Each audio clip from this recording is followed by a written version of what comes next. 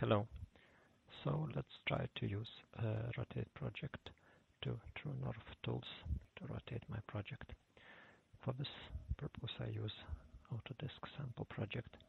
So in here I should check my orientation of my project, so I can see my project north is located like this, so it is good to create good drawings because all the lines are straight, vertical and horizontal, but my true north in this case is in the wrong position, so this line should look like to the top, so I need to rotate my project to the true north. So I activate true north and I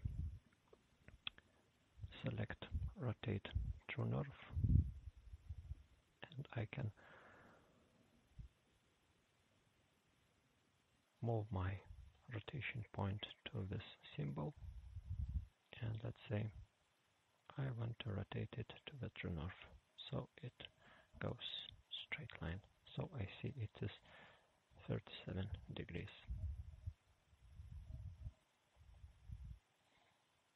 Now my orientation is like in real situation. So for my drawings I will use project north.